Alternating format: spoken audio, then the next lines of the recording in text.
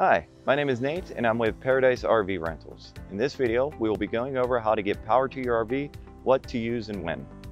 The best and most effective way to get power to your RV is via shore power. This type of power source is found at most campsites, like the one we have here. The two most common hookups are 30 amp 120 volt or 50 amp 240 volt. Here's an example of each. 30 amp is typical for Class Cs and 50 amp is typical for the bigger Class As with two AC units. It is important for you to know which amperage your RV needs.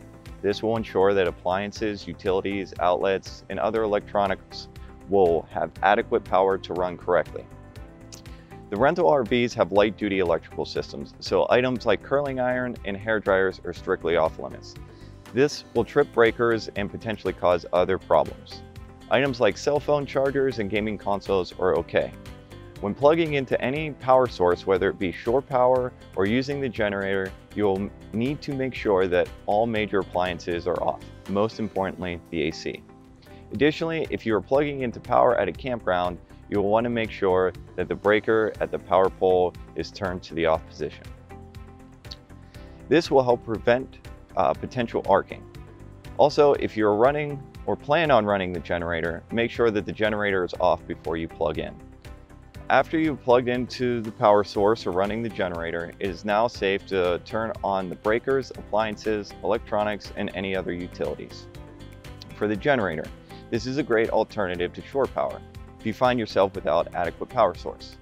Although the generator can provide all the power you need, it is not a perfect replacement for shore power.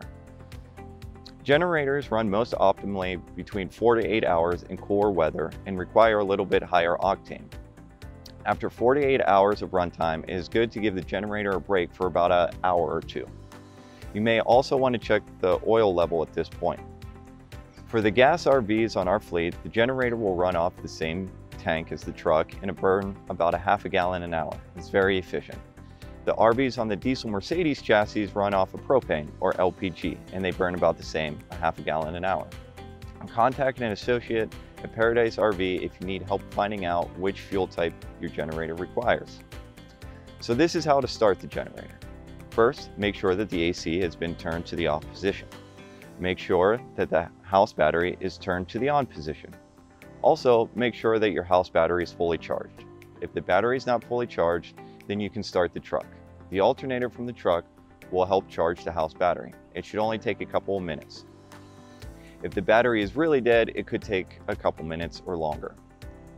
To start, you actually want to hold stop first or the prime button until the numbers illuminate or about 10 seconds.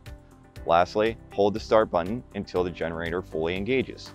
If the generator for some reason is not turning on, double check the battery level, and if the battery is good, then double check to make sure there's appropriate amount of fuel. It'll need to be over a quarter of a tank in the truck. If the problem persists, please contact an associate at Paradise RV.